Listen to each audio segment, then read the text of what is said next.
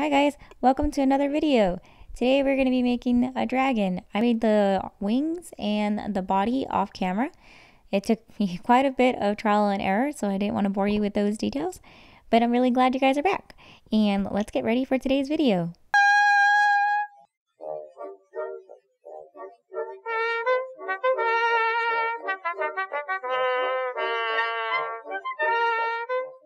I'm covering the body with polymer clay that I already conditioned.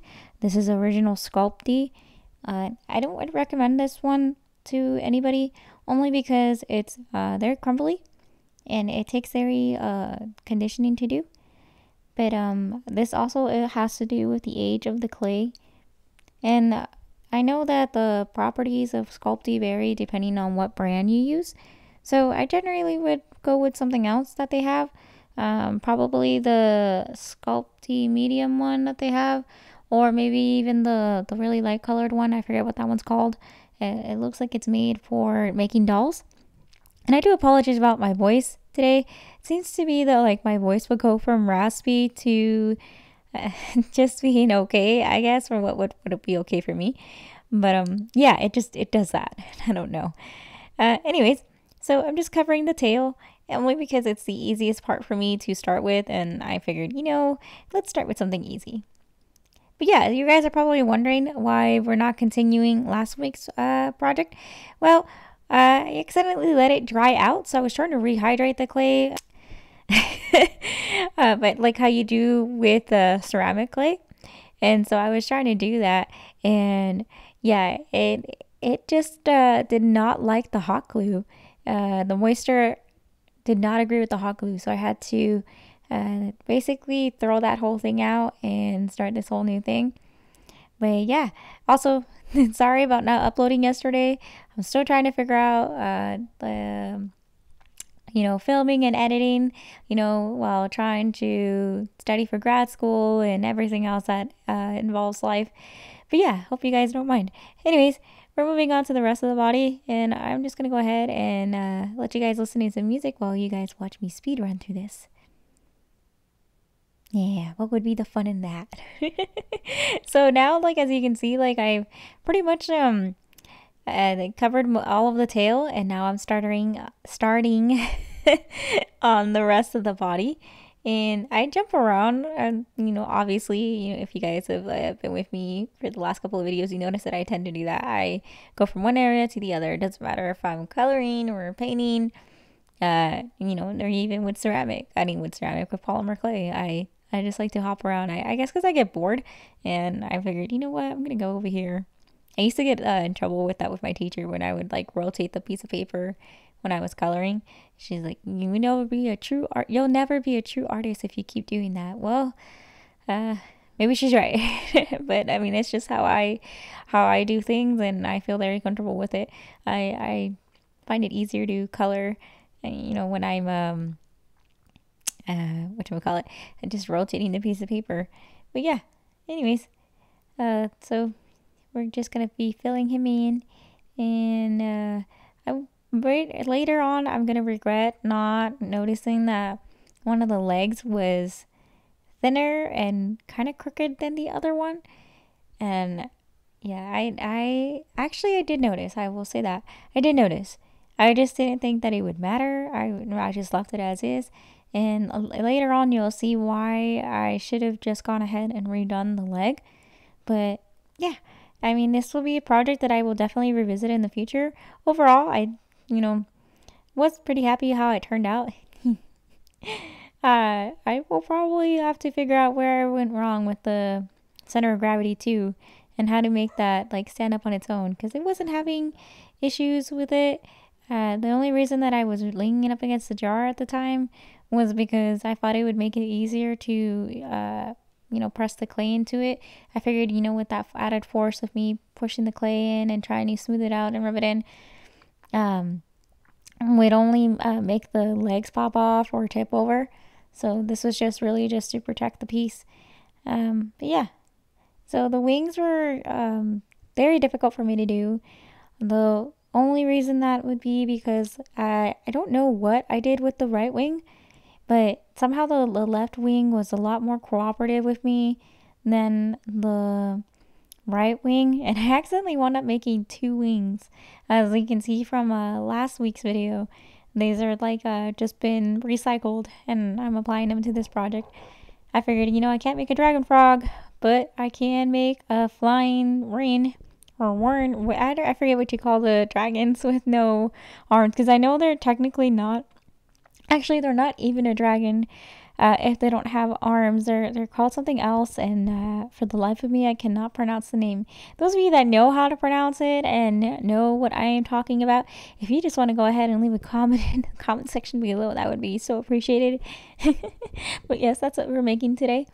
And yeah.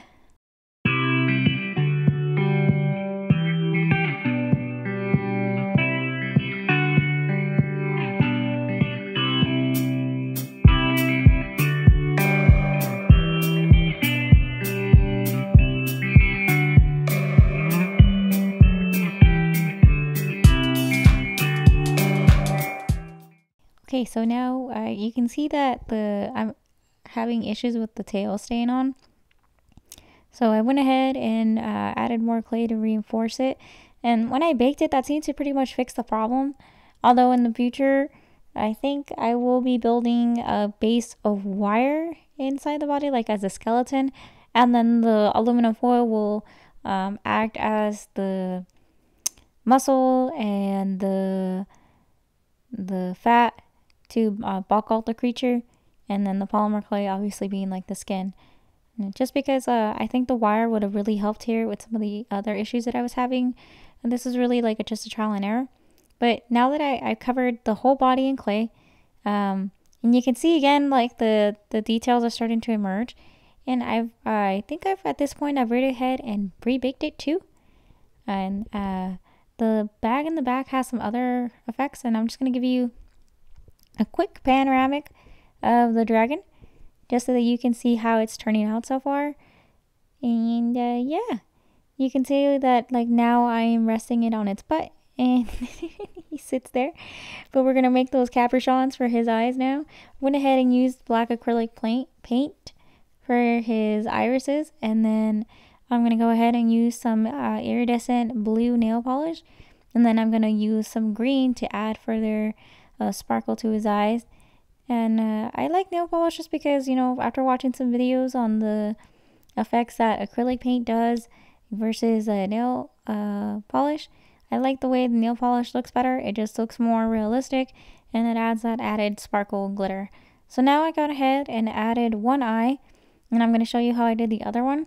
Now, in this case, I don't like how the second eye came out as much as the first one, only because I kept trying to figure out what was it that I liked so much about the first eye, and it wasn't until later on in the sculpt, when it was too late to add this detail, that I noticed what it was. It's because the way I did the upper and under eyelid, I had the under eyelid slightly come under the upper eyelid, and it gave it that much more realistic effect.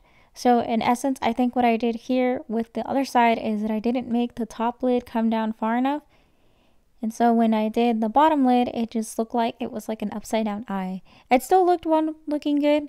I just didn't like it as much. Again, this would be just like something else that I revisit in the future.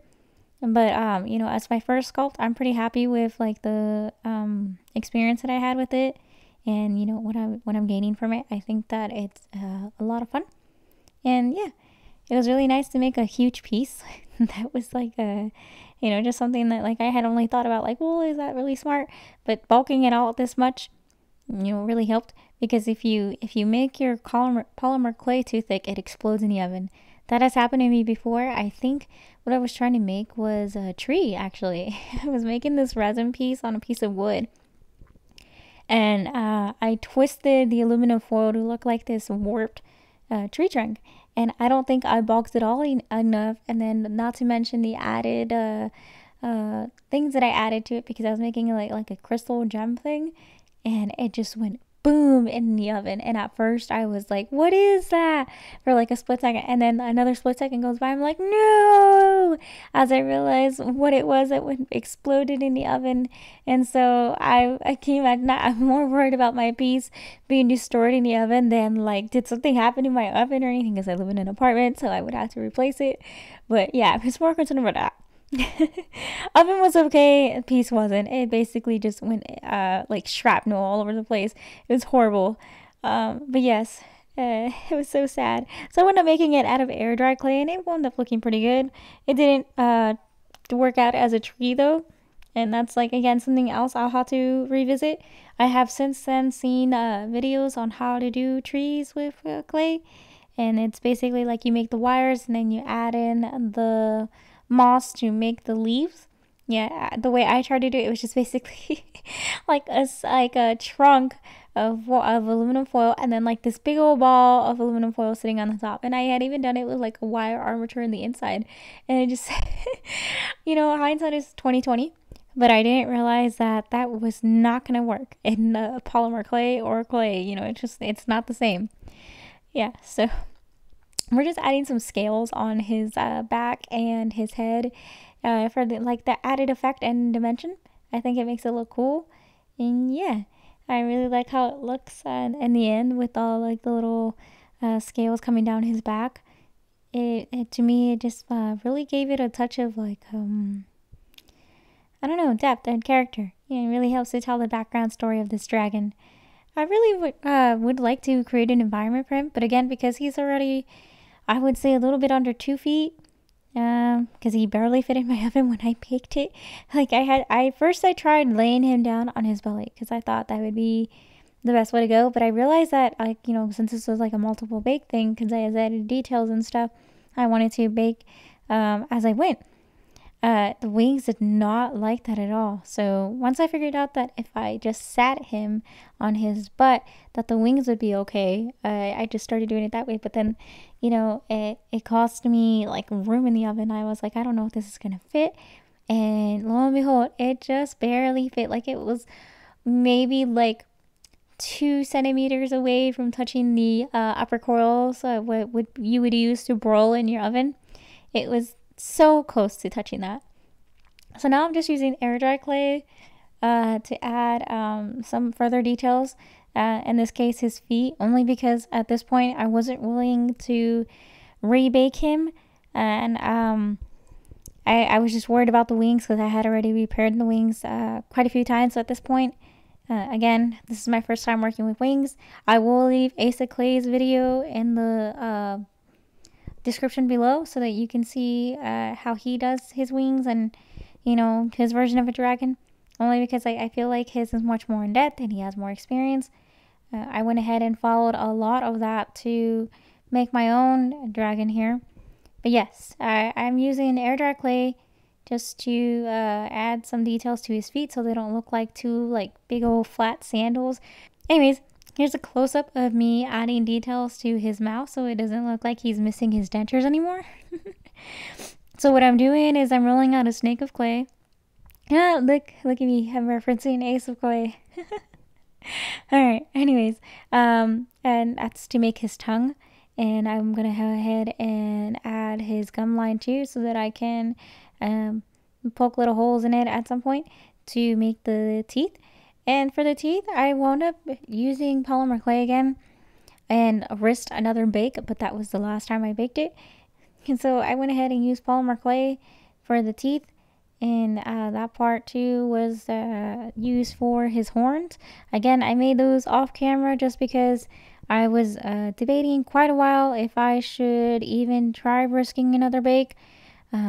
Because at this point you can tell that when I repaired the wings, if you look closely at this wing that's showing right now, I went ahead and used super glue and baking soda. Now, when you mix baking soda with super glue, it acts as a cement and it becomes really strong and it cures instantly, but it also lets out a lot of heat. So I figured that was like the best route to go to repair the wings, and I didn't have issues with it afterwards. And I think that's also what saved the wings when I went in ahead and decided to do another bake. And anyways, so yeah, I did the teeth out of a mixture of Pearl Sculpey III, and I used Kato translucent clay. Now, Kato is very, very smelly. I did not like working with it only for the smell, and it is extremely hard, like I would say inhumanely hard. You know, as dried out as my original Sculpey was, it was nowhere near the firmness of the Kato clay. I am so glad I had a pasta machine to work on this. But yeah, so this is the dragon, and as you can see, he is out of the oven, and he has his horns on, and he has his teeth, and yeah. Now I'm adding more air dry clay to add final details, and I decided to go ahead and make him a crystal dragon. Maybe it had to do because I was thinking about that crystal tree, and I didn't want to let it eat me. But yeah. And for the crystals, I used air dry clay to add them in. Again, because in the past when I have used these crystals, I got them from Michael's. I don't know what kind they are. I'll have to tell you guys about it in the description box. But anyways, I used them in the oven before with polymer clay, and they just wound up dulling out. So I figured it was best to just use air dry clay to add those crystals in. And all I did was I molded some air dry clay onto the legs and various parts of the body, and just shoved some crystals in there.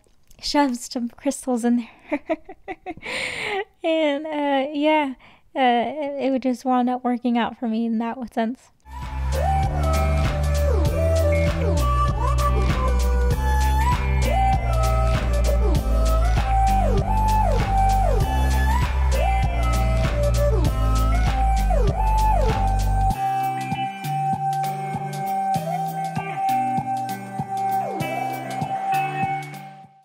Yeah, so now we got a close-up of his face, and as you can see, the teeth turned out pretty good, and I didn't use Bacon Bond like I should have, so over time we will see if those teeth hold up, but for now they are. If they don't, I will just use E6000.